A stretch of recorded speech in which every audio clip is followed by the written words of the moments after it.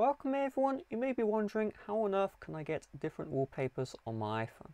With iOS 16, the lock screen and the home screen, that's going to be the same. However, actually there is a way to change that. So the first step is head over to the lock screen. You're then going to long press on the empty space and then you're going to tap on customize. So how Apple have done it is when you've set your lock screen wallpaper, if you want to change it, you need to create a brand new lock screen entirely, okay? That's the first thing. And so what that means is if you already had your home screen wallpaper set up, you would need to reset it up. It is not, ergonomic, not really convenient, but that's how they've done it. So I want to change my wallpaper here. So in order to do that, you're going to slide to the left until you see the plus, and you're going to tap on the plus. So now you have the wallpaper and astronomy, the emoji, the collections, color, and you can also select your own wallpaper here if you would like to. So I'm going to just use the default ones. Let's not make this, too complex. I'll select this dynamic wallpaper here. And you can see if you slide across, you will have different options for each wallpaper. And so I'm going to set this. I'm going to tap on add.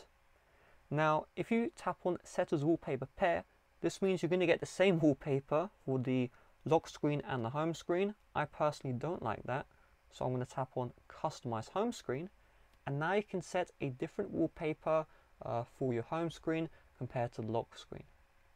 So you have the original here, which is the original lock screen wallpaper. Do keep in mind, Apple have done it. So for example, the dynamic wallpaper, which is moving, it will stop moving when you go to the home screen, which is just really dumb. Same with the wallpaper, wallpaper, it is animated and then it stops animating on the home screen.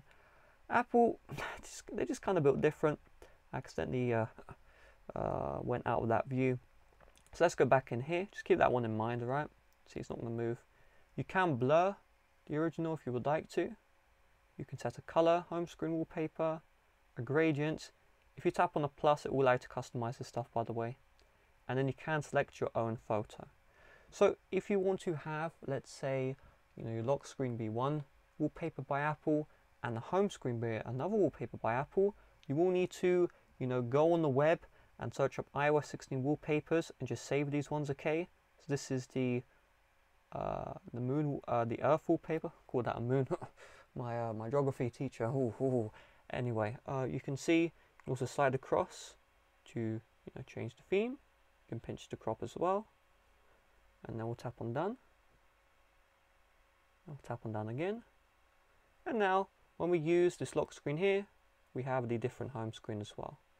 So is this the coolest thing in the world? I mean, well, it's just disappointing. Apple has made this so complicated.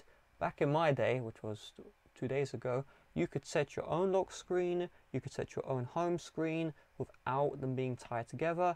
iOS 16 has changed that, so yeah, there you go.